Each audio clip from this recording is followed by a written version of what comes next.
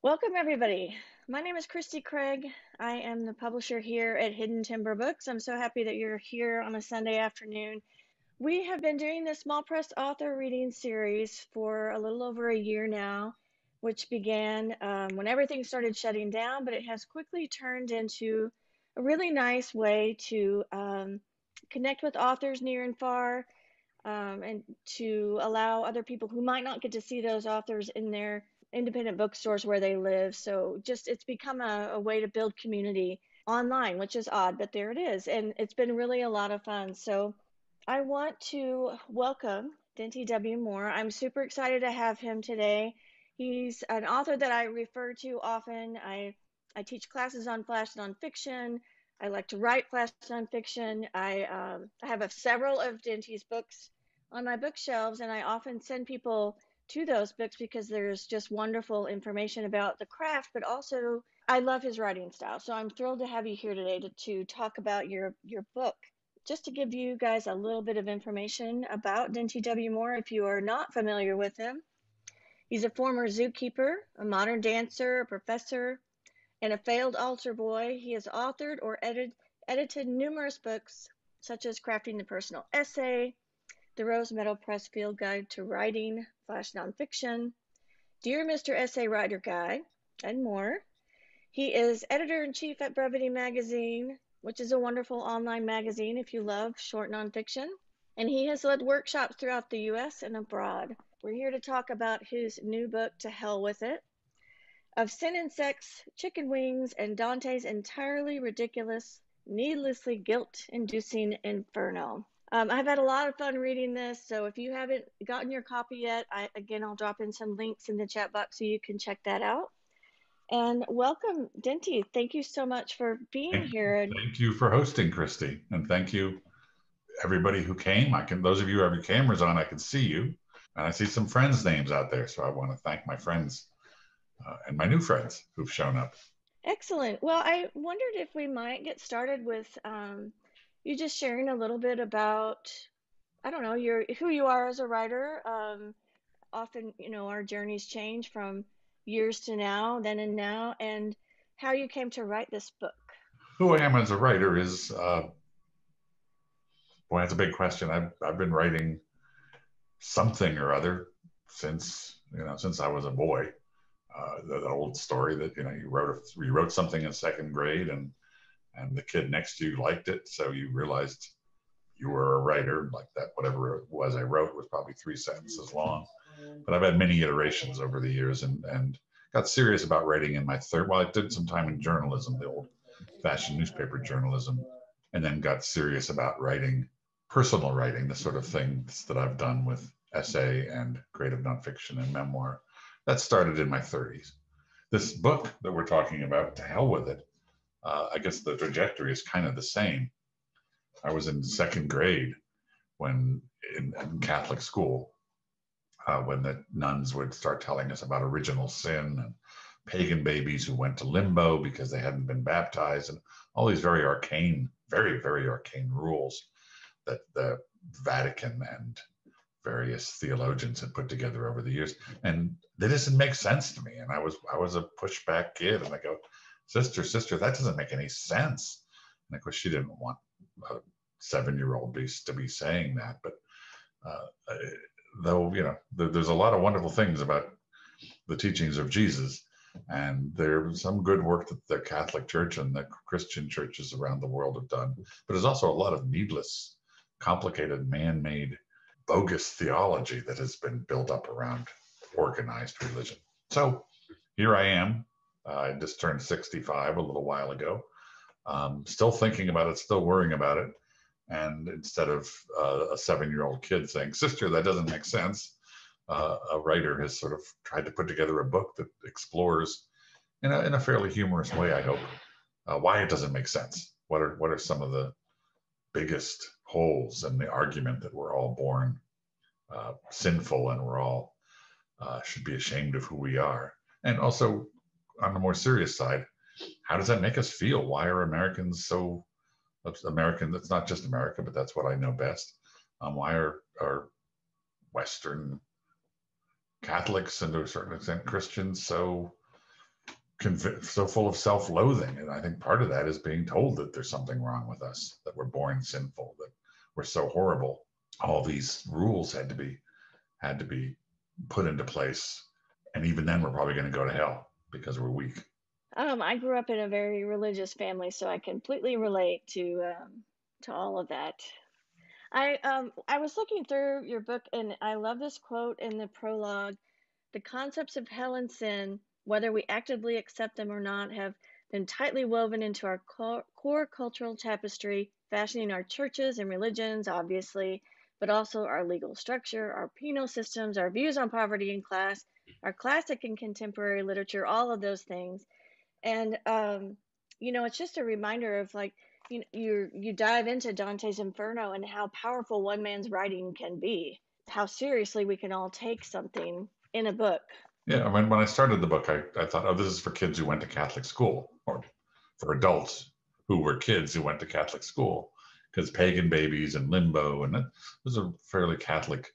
But the more I explored, well, first of all, second and third and fourth century theology. In other words, what did these people who organized the church, the formal church, do to the teachings of Jesus? And then St. Augustine, who had some great ideas and some rather goofy ideas, and that all culminated in the work of Dante. The more I realized, no, that even if you're an atheist, even if you're raised on the periphery of religion, even if you're frankly Jewish or Buddhist, if you're living in America, these basic Catholic and then after the Reformation Christian ideas permeate everything. Certainly our art. Walk through an art museum, certainly our literature, certainly, like I said, the judicial system and the penal system. It's hardwired into our culture, despite the separation of church and state. Which Right. So I want to ask you one more question, but then I'd love to hear you read a little bit from it. So have you had feedback from your colleagues about the way you study Dante and how you approached it? I know some people can be so serious about that, and you look at it in a nice, lighthearted way at times. And so I'm curious if anybody was like, whoa, Well, I'm not a scholar. I'm not a Dante scholar, and I'm not, for that matter, a literature scholar. I haven't had any. I mean, maybe the hardcore Dante scholars have not read it yet. I've had one serious Dante scholar read it, two actually at this point, and both of them were highly amused. They knew what I was up to. They said, this is fun. It's a great take. You make some great points about religion. Nobody's going to be teaching this in a graduate literature seminar about literary history. However, that's not my forte. But so far, and I have friends who are or have been very devout in either evangelical or other forms of Protestantism or Catholicism, who I thought, boy, they're going to see me saying some blasphemous things, and they're like, yeah, we kind of agree with you. The church is greatly flawed. So I so far, maybe today we'll see how the Q&A goes. So far, I haven't had any seriously negative pushback on my goofy attack on the organized religion. Good. Yeah, it's good to keep it light when you talk about religion, I think. It can get so dark so quickly. Yeah. Well, I would love to hear you read a little bit from it. Okay, I'll start. I'll start with the prologue, or at least part of the prologue. Thank you for quoting that one section. So to hell with it. Let's start here. In one of my earliest childhood memories, my father, a sweet, clever, funny man who drank far too much, is standing in a hole, a mechanic's pit to be precise, a 6 by 12 foot rectangle cut 7 or so feet deep into the cement floor of the local Chevrolet dealership's repair shop. This was before hydraulic lifts became standard.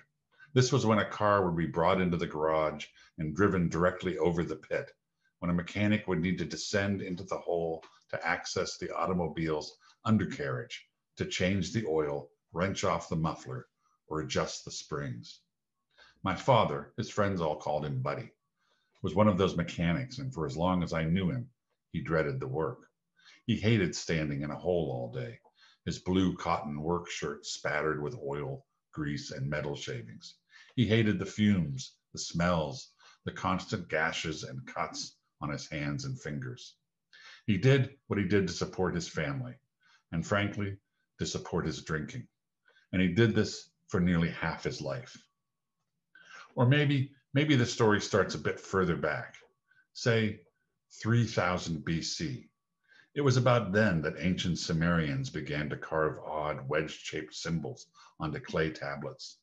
Once inscribed, those tablets of wet mud were left to bake under the fierce Mesopotamian sun, and they baked quite hard, so hard that a few of them remain intact to this day. The wedge-shaped symbols were an alphabet of sorts, and the surviving tablets send warnings of a dismal, dusty underworld, a dire place where the dead drink dirt and eat stones, about as joyless as it gets. Those Sumerian slabs constitute the earliest written account of what we now call hell, the deepest of all holes, and certainly the worst. But perhaps we should split the difference and just start here. Florence, 1308 AD. Dante Alighieri somehow got into his stubborn Italian skull to write a book, The Medieval Traveler's Guide to Heaven, Hell, and Purgatory, where to eat, where to stay, what to see. Okay, that's not the actual title, but only because publishers didn't have sales and marketing departments back in the 14th century. Instead, Dante titled his book Commedia, and while the Sumerians had cleverly scrawled their vision of hell into ancient mud, Dante's odd poetic undertaking attempted something even more ambitious, carving a gruesomely vivid image of a roiling Hades into the wet clay tablet of our modern Western consciousness. And it worked. Better, I'm guessing, than the poet ever imagined. Dante's Inferno, a pulsing, perilous mixtape of Greek, Roman, and Christian myths and images, connected directly somehow to an urgent need in the human psyche to make sense of our inexplicable existence. And as a result, countless readers fell for the adventure, and fell hard, mistaking Dante's imaginative hallucinations for fact, misreading his vividly horrific accounts as the honest reporting of an actual eyewitness, as if the cranky Florentine had flounced into hell with a notebook and pencil, returning 24 hours later, safe though singed, with a supernatural journalistic scoop. But he didn't, dear reader. He made it all up. I'll stop there for now. I think we'll do a little more reading after we talk. Thank you. So I love your prologue. What I really love about your writing, especially in this book, is not just how you play with words, like, being fun with the title of Dante's Inferno, but also how you play with form. And it's throughout the whole book. It's the drawings that you include, which, if you haven't read it yet, they're a lot of fun. So introducing the next section, and then the chapter on the boy who what is it called again? The boy who came from heaven or fell from heaven, or I had it written down. It's about the young boy who dies and comes back from heaven. I can't remember the great title, but bring on the ass trumpets. That's what it is. Nothing to do with it's all about the boy, but not the title. But that, the book that I'm talking about that chapter, is The Boy Who Came Back from Heaven. Yes, thank you. And the form of that, and how the story is really written in the footnotes, and then all the way to the index, which is a lot of fun. It's not your normal index. It's just to give you guys a hint of it in talking about Augustine, Bishop of Hippo. Usually it's just one word of an index, and the way this is written makes us cringe, and the page number makes us doubt our worth, and the page numbers, and all those things. It's just, add a bit of humor to it. So I really love how you play with form, and I'm just curious, is that something that, I guess, how does that work for your writing process? Is that one of your more favorite ways to approach serious topics, is just to sort of throw it out there and start playing with it instead of trying to get to the, traditional way of writing about the spiritual journey or whatever it is? Yeah, I have I have a voice in my head. I guess a lot of people do that. When I start droning on and on in a serious manner, I can't stand listening to my own thoughts. Come on, Dinty, get off it.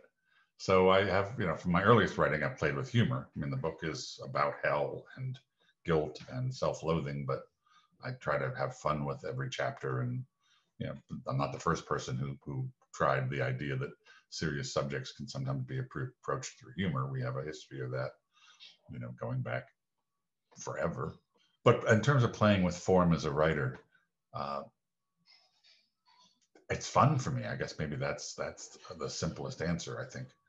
I hope it's fun for the reader too. I'm not writing just for myself. I'm writing for readers. But I just feel like when you try different approaches, you come up with different surprise answers. To me, the whole idea of writing nonfiction is an exploration. You're not trying to lecture the reader or tell the reader what you already know. You're sort of trying to figure stuff out, and you're inviting the reader along for the journey. Come try to figure this out with me. So coming at it in a different way, starting in a different place, using a different form, all of those things, I think, um, allow me as the writer to find surprises, which as a teacher, I always say, if the writer's surprised, then the reader's going to be surprised. And that's a good thing. Yeah, and I think your approach too is a great way to pull more readers into even talking about Dante's Inferno. I don't know that I would, pick up a book that was just so seriously written about it. I would feel a little intimidated, so this is a nice, um, approachable way Yeah, I mean, to talk about. for anybody on our Zoom screen who doesn't know about Dante's Inferno, it's a beautiful poem written in Italian. One of the reasons it's remembered all these years later is he was an amazing mechanic of language, a brilliant artist in the Italian language. I read it in English. A lot of people do, but it's also a ridiculous poem. He goes to hell, Dante, the character Dante. The writer's named Dante. He creates a character named Dante. He invites Virgil from history to come along with him as his sidekick, and they go through the various stages of hell, and they meet all these people. They meet all these sinners who've done horrible things, and a lot of the description is the various suffering that these sinners are going through. Endless, gory suffering. But the sinners are real people. The sinners by name are folks that Dante, the writer, knew when he was alive and kicking in Florence, in Italy, in the 15th century. So it's a revenge fantasy. It's sort of like he's like getting even with that. He got involved in these political struggles that were happening in Florence, his part of Italy back then, and he was very bitter. And in fact, he ended up getting exiled from his home state and having to live in another part of what is now Italy. It wasn't called Italy back then. So he's just really ticked off about that, and he's naming these people he's mad at and putting them in hell, and then describing all the bad things that happened to them. It's a weird little revenge fantasy, in addition to being an exceptionally beautiful poem. So the contradiction there alone, made me want to explore it more and write about it. One more quick question before I ask you to maybe read another excerpt. You talk about in your book just that heavy load of the religious teachings and sort of trying to like push through all that. When you were writing this book, did you ever hesitate in any moment of like, ooh, kind of watching over your shoulder, like that something bad might happen if you put this all down for the whole world to see? Those voices never go away. Yeah. I had a couple of like, well, as I said, it's blasphemy. Am I going to get struck by lightning? I didn't. I'll be honest. I didn't seriously worry about that. I'm pretty much at peace with, we'll call him God and use the male pronoun, but whatever power is out there, I don't think it's a human-like figure that has a name and a gender, but whatever that power is, and it's unfathomable. I'm not entirely an atheist. I do believe there's something out there in the universe. I believe that power would be okay with exploration, and even must have a sense of humor. So for whatever reason, and I might get struck by lightning as soon as we end this Zoom call, and then you can say you were there. But for whatever reason, I don't really believe um, that you get struck down for questioning, for asking questions. In fact, I think asking questions is a good thing. Yep. Carol, I see you have a question. If you would like to, you could pop on and ask yourself, if you want to ask directly, or I can read it for you. I'll go ahead and read it out loud. So Carol's asking, how did you do the illustrations or drawings for the book? She says, I love the combo of words and pictures or doodles. Yes.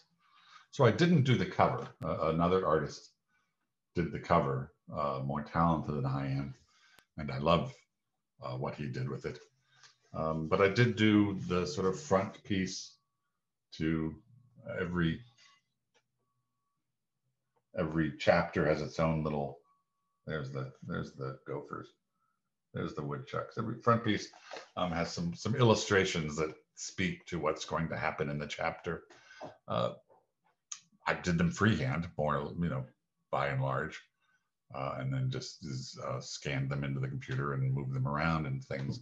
What was fun is I talked about how this book didn't literally start this book in third grade. That's an exaggeration, but I did start asking these questions in second and third grade. And I was an inveterate doodler. I loved to doodle. And my sister, who's not on camera, but I happen to know is on this call, can attest to the fact that this little guy with the big nose is the same little guy with the big nose I was drawing when I was 6 and 7 and 8 years old. So at first I thought, oh, that'll be clever and fun. But the process of doing these doodles and playing with these doodles kind of got me back into the headspace of that little kid bored in the back of St. Andrew's Catholic School, second grade religion class, sort of listening, but sort of drawing pictures and thinking under his breath, yeah, right, that makes no sense whatsoever. So it was a sort of a fun process for me to pop back into what it felt like to be that 7-year-old boy. But doing the illustrations was simply a matter of, grabbing a pen and doodling again after all these years. Yeah, I think that's the fun in incorporating play into our writing is it surprisingly brings you closer to a story a lot of the time. And not only just like opening that, your creativity and your creative mind, like if you're stuck or whatever, but also revealing a little bit more here and there. Yeah. I had a teacher, David Bradley. He's a novelist. He's out in California now. He's a very talented novelist, but he was an early teacher of mine. And he talked about how, any writing project, whether it's a 1-page poem or 220-page book, you should begin in child mode. Just play, just put words down on the page, and don't worry if they're wonderful, and don't worry if they're erudite, and don't worry what people are going to think. Just play the way a kid would play in a sandbox. And then further down the process, when you're on the second or third or 10th draft, you can get a little more adult about it and say, okay, what am I doing here? I've been playing for a couple of weeks. I've got pages and pages of material I've written. Where is this all headed? And that's the adult entering into the process and saying, okay, there's going to be a reader. I can't just play. I've got to make sense for the reader. And then at the very end, the parent comes in, which is sort of like, are you sure that first sentence makes sense? Are you sure, this is the sort of material you want to show out in the world? But that sense of play has always been very important to me as the best way to start. And the opposite of it is writer's block. If you let that parent voice, well, this isn't smart enough. Well, this isn't a good idea. Well, this has all been said before. Well, you aren't a Dante scholar. What right do you have to talk about this? If you let that voice come in at the beginning, that's writer's block. So if you sense a sense of play, Christy, I'm very glad it came through. Great. Joy, I see you have a question. Would you like to unmute yourself? Sure. Thanks, Christy. Hi, Dinty. I know you mentioned writing as a process of exploration. So I was curious, what was the most surprising thing you discovered about yourself by the time you were done writing the book? I did not know that the ending would be as hopeful as it is. I knew I was tackling hell and sin and depression and all the evils and sins of the world. I knew I was tackling all of that and thought, well, this is going to be a a heavy book, and it did take me longer to write than other books that I've written for various reasons. But in the end, I found myself kind of feeling hopeful. I don't usually say you should write for catharsis. You should write for an audience. You should write so that readers have an experience. It's not about you. But it ended up being rather cathartic for me to wade through all this, all my own confusion and resentment about how religion had shaped my life. And I was hopeful in the end that, that maybe I can forgive myself and let go of some of that negative teaching that I've been carrying around on my back for many, many, many decades. Let's talk about lust a little bit. I go through the various levels of hell as Dante did. So there's lust, there's anger, there's gluttony, I'm forgetting them all of a sudden. All of the normal, all the horrible things that we do. Some of them end up being redundant, but this is the chapter where I tackle, or this is part of the chapter where I tackle lust. It's entitled "The Burning Bush," and the quote that heads up the chapter is from Dante's Inferno, Canto 5. I learned they suffer here who sinned in carnal things, their reason mastered by desire, suborned. Nora Serafini had a toy cash register made of cheap painted tin. The register was about 1/4 the size of a real one, but it worked, popping numbers up in a small window, ringing a shrill bell each time the money drawer slid open. Her brothers and I were playing Rock'em Sock'em Robots just across the living room from Nora. Mark was handling the blue bomber, while the younger Chris and I alternated turns with the red rocker, trying our very best to dislodge our opponent's grotesque spring-loaded head. My childhood was steeped in violence and plastic, so the battling robots should have held all of my attention. Yet that day, I found myself unable to stop glancing over toward Nora, standing there at the coffee table, ringing up brightly colored toy fruit for no one in particular. The term forbidden fruit refers back to the prohibited apple tree from the book of Genesis. In actuality, scholars believe the name of the tree, as found in ancient texts, is more closely translated as pomegranate or quince. It hardly matters. What was forbidden was never literally the illicit fruit, but instead something meant more metaphorically. Sexual awareness, maybe, or quince-shaped parts of the human anatomy. If Eve had offered Adam a pomegranate, what would he have said? "No, thank you, my dearest Eve. Too weird and sticky." Nora was 6 that summer, and I was just a year or two older. She had chestnut eyes, thick dark eyebrows, straight brown hair that ended just at the tips of her tiny shoulders. I didn't have a name for the feeling inside that made me want to study Nora's every move instead of playing with her older brothers. All I knew was that I enjoyed watching this girl slide the miniature plastic apples and oranges back and forth on the table. I liked the way she startled every time the cash drawer opened.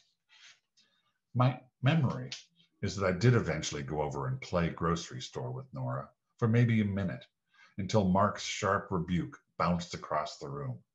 "Why are you playing with her? Let's go ride our bikes." At age 7, my understanding of the Garden of Eden story was understandably simplistic. Adam and Eve were naked all of the time, which just seemed silly. They had so many pets. Miraculously, the lions and tigers never ate the rabbits or chickens. Imagine that. One day, a chatty snake suggested that Eve eat from a tree that God had previously suggested was entirely off limits. The snake was inordinately persuasive because Eve, despite the fact that she lived in paradise and had everything she could ever want, did just as the snake suggested. Then Adam did so as well. Shortly thereafter, God popped out from behind a bush and said, "Aha, gotcha." And then original sin, hell, evil, war, shame, guilt, all of the bad stuff. For the rest of that summer, Mark, Chris, and I played mostly in nearby Frontier Park, riding our banana seat Schwinns up and down hills, stopping occasionally to throw sticks into Cascade Creek. I didn't see Nora around. Maybe she had gone off to camp. Still, the tiny chestnut-eyed girl dominated my dreams that summer. Actually, my dream, a dream that repeated itself for months and left me disordered and alarmed. It went like this. I walk up the Serafini's cement driveway, looking for my two friends. Mark and Chris aren't around, but the garage door is wide open. Inside, the one-car garage is spotless, barren. No rakes, no lawnmower, no bikes, no anything. Just Nora, raising her dark eyebrows to invite me in, then pointing at a toy casino slot machine resting on a windowsill. The undersized toy slot machine resembles the tiny tin cash register, but with a pull handle instead of keys. She motions for me to pull the lever. When I do, 3 reels tumble through pictures of cherries, lemons, oranges, watermelons, and finally land on flames on all 3 reels, straight across. Nora laughs, not brightly like the real Nora might laugh, but in a deeper register, more sinister, as if she knew something. In the dream, we walk outside then into the Serafini's backyard, a yard that extends alongside the garage and behind it as well, ending in a tall hedge. Nora, still not speaking, points downward, and it is then that I see that the ground under the hedge is on fire. The flames are low to the ground, but they spread across the length of the hedge and threaten to come out into the yard. A woman on the other side of the hedge, the back neighbor, begins hitting at the flames with a heavy garden rake. She calls out repeatedly for help. Nora just continues to point at the fire, smiling. I love that chapter as well. You can see people are clapping a little bit in their pictures, and yeah, thank you for reading that. One of the other chapters that I really liked, especially the end of it, is the hellhole, where you write a lot about your family. And you've written about your family before, and I think I told you when we met the other day, one of my favorite pieces of your work is the video essay that you have up on Tri-Quarterly called History. It's just beautiful. And so that chapter, I was drawn to it, and then the ending of it is just really wonderful as well, and gives us a different version of heaven and hell that I think is great. And like you said, it's great to question and explore kind of what our roots are, and then sort of where we go along our path and how we get to different understandings. So I don't know if you want to read any part of that chapter, or if you just want to talk a little bit about it. Is that when you write about your family, does that help you, I don't know, did you come to any new understandings about them, or about those relationships, about how that transformed you to be who you are? I know those are like deep philosophical questions or whatever, but yeah, there's some great photos in there too. I love those. I can't quite get the zooms. Anyway, yeah, it's hard to I'll talk because I'm not very good at holding up books. So one of the indelible parts of my life is that both of my parents were orphaned fairly young. On my mother's side, there was always a rumor that her father had committed suicide. I was able to track down that he was hit by a subway in Manhattan, in the Upper West Side, and I know the date. I have the death certificate, and it was during the Depression, when the stock market was falling apart. So I suppose he could have fallen in front of that train, but the rumors that persisted that he had committed suicide seemed to be borne out by then. My mother and her sister were quite young when that happened, and then their mother died about 5 years later. Both of my grandparents on my mother's side died in their 30s. It's pretty much of a tragedy. My father's mother died in childbirth with his giving birth to his sister. His father lived a while longer, but wasn't much of a father. Apparently, he was rather an angry man. And then he died in, I don't know, 1940 or something. So all of my grandparents were gone decades before I was even born. My parents were lucky enough, I guess, to have been raised by relatives, not to go off to an orphanage, but they had big holes. They had big tragedies, traumas, and holes in their life. And as we know now, that tends to go on to the next generation. As was the case back then, nobody talked about it. My mother didn't talk about her parents. You'd think she'd never had parents. When I was young, it just never came up. When I was old enough to ask questions, it was clear she didn't want to talk about it. My father, I don't know if my father even remembered his mother. He was so young when his mother died. If I asked about his dad, he changed the subject or cracked a joke.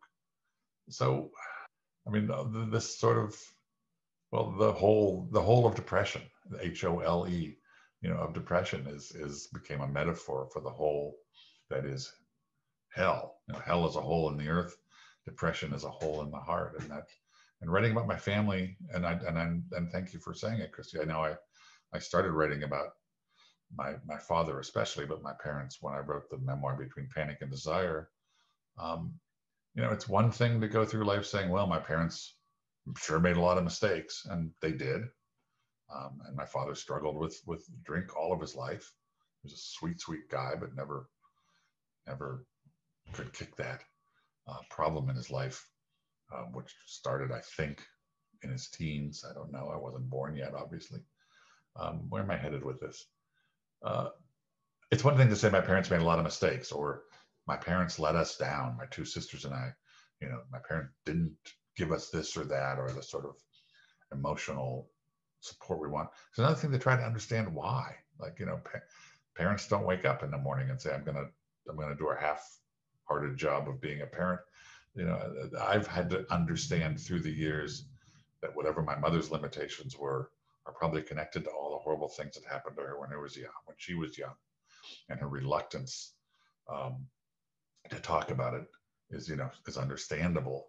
If I try to put myself in her place and imagine what it's like to lose your parents so young and live in your aunt's attic with your little sister.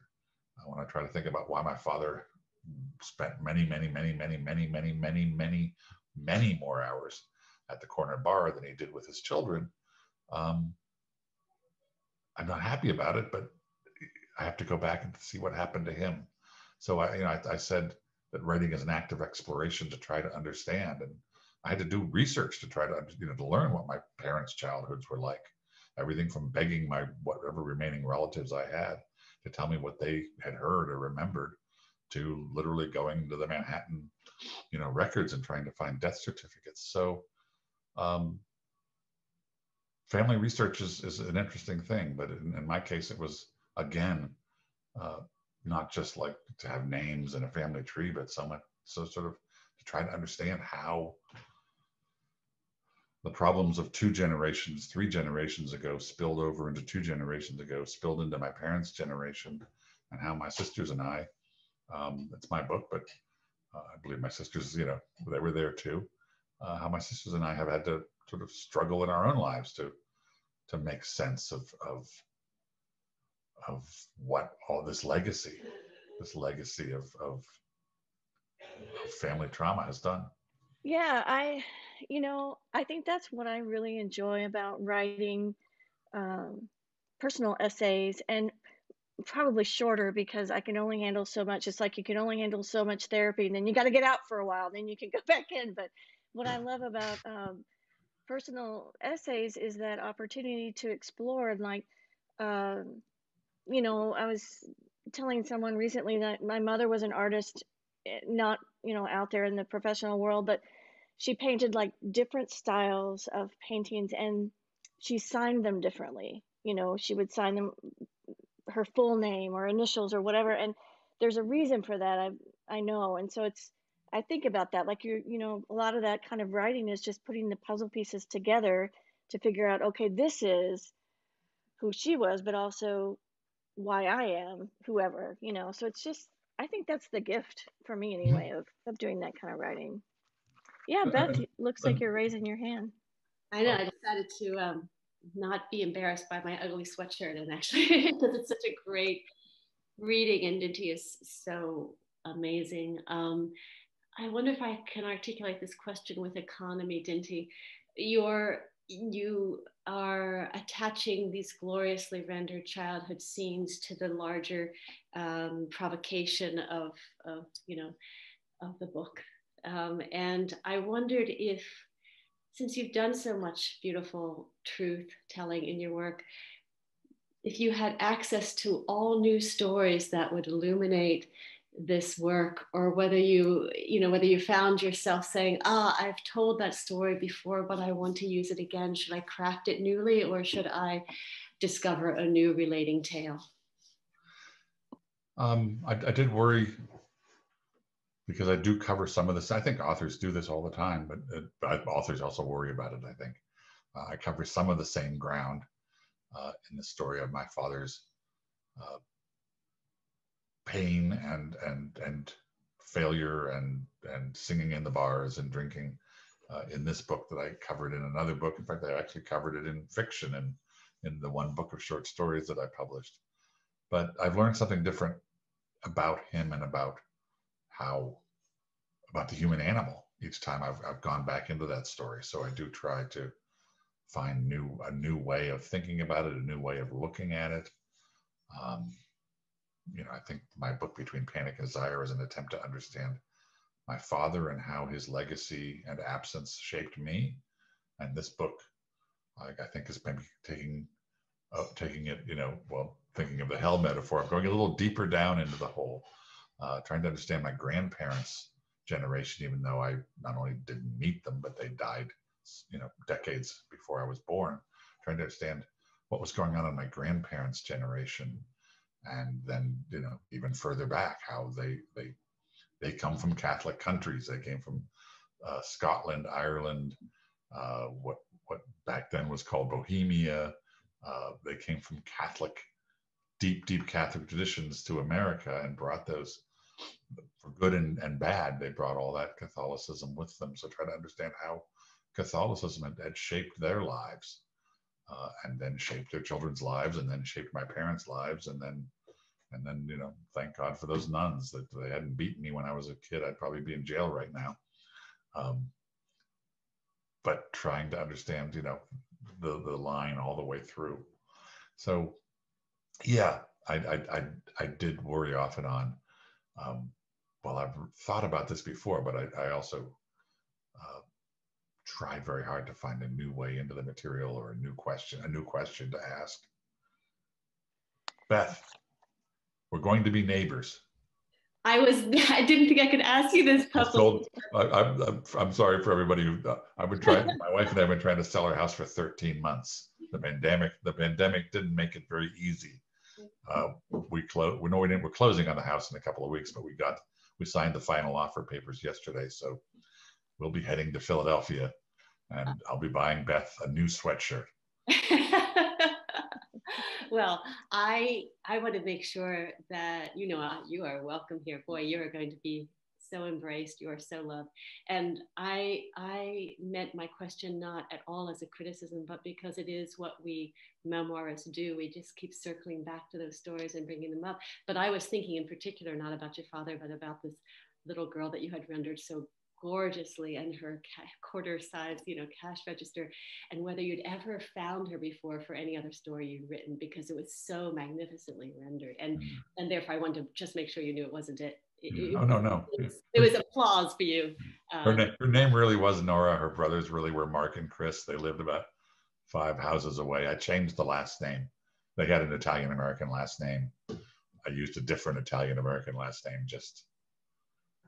I don't know, just so I didn't get her in trouble with her husband, whoever, I don't know. And I haven't seen her for 50 years, so goodness knows where she is or what she's doing. But yeah, Nora's very real. And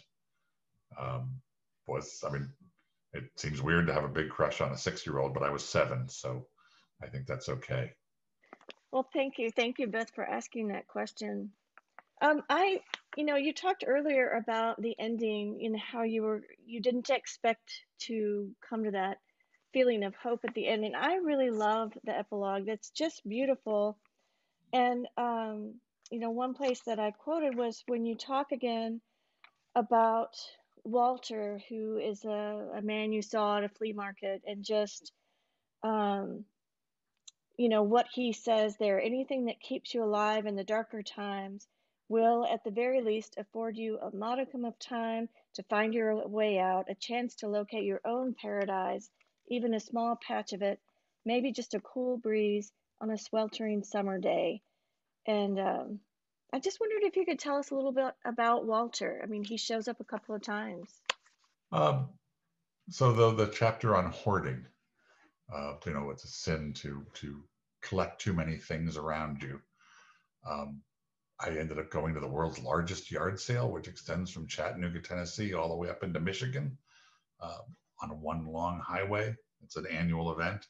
And it's just yard sales, well, from Tennessee to Michigan, yard sales south to north across America. And I did the Ohio portion of it, and I stopped at the Threshers Museum yard sale and flea market. And there was a fellow, this was in the middle of July, it was 90 something some degrees, 100 something in the sun. And there was a fellow named who eventually told me his name was Walter, but he was sitting in the sun dressed for winter. He's wearing triple flannel shirts and flannel socks and big boots and overalls, and the sweat was just pouring off of him. And I ended up having a conversation with him, and I don't know to this day whether he was trying to lose weight, whether he was a little bit loony, whether he was an angel sent from heaven. But he ended up making more sense than I thought, and he was memorable. So I put him in the book, and he surprised me by coming back for the prologue. I certainly didn't plan, but I realized as I was writing the prologue that if you take his words, his exact words were, anything that'll keep you warm in the winter will keep you cool in the summer. And that's why he was wearing such heavy clothes. It doesn't make sense if you're a physicist or if you're a mother of just small children, but he was just so insistent that he was having the best time of his life, sitting there sweating off buckets of fluids because he was wearing so many clothes in the hot sun, and that it was an air conditioning for him.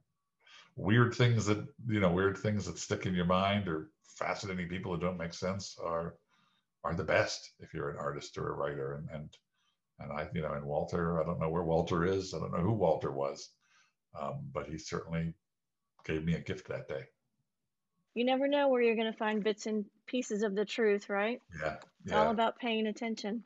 Well, it is about 5 minutes to 3, and I've dropped a couple of links in the chat box, so scroll back through there if you want to check out Dinty's website, where you can find out a lot more about his writing and his work, and then a link to where you can find his book online through Bookshop, which is a great way to support small presses, independent bookstores, building the community as we can.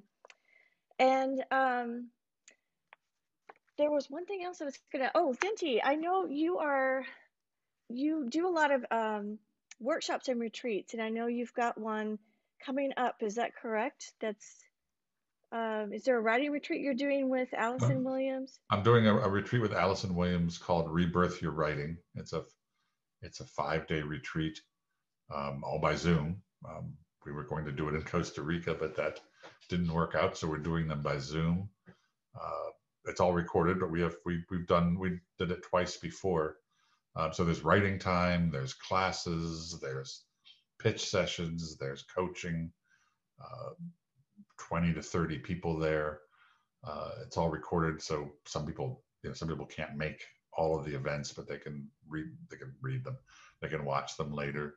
And last time we had people from Korea, Dubai, writers from Korea, Dubai, Canada, the United States, in Australia. So it's an international class, which is kind of fun, a thing that Zoom allows, that regular writers workshops don't. But if you, I don't have the link ready in the chat, but if you're curious about it, Google Rebirth Your Writing, and maybe the name Dinty, because there's not a lot of us out there, and I'm sure the link will pop up. Great. Thank you. So there's still spots available if people want to. Yes, there are. Excellent. And Yeah. that'll be in the middle of May. Okay. Wonderful. So there you are. You've got lots of resources from Dinty, including his wonderful book. So I want to thank you again for giving of your time and your wisdom and reading from your book today, Dinty. I really appreciate you being here. Oh, thank you, Christy, and thank you, Hidden Timber, for being such great literary citizens and making this possible. Yeah, you're welcome. I'm glad everybody was here this afternoon. Again, this is recorded, so I'll send the link out once it's done being edited and whatnot, and then you can share it with your friends. You can watch it again. And yeah, check out our website at hiddentimberbooks.com for more readings coming down the line, or check out our channel on YouTube to watch some of the ones we've had before. Beth Kephart, we had a wonderful reading on her memoir recently, so that's up on YouTube if you want to watch that as well. And thank you so much for all being here. Hope you have a wonderful rest of your weekend. Thank you, Christy. Thank you, everyone.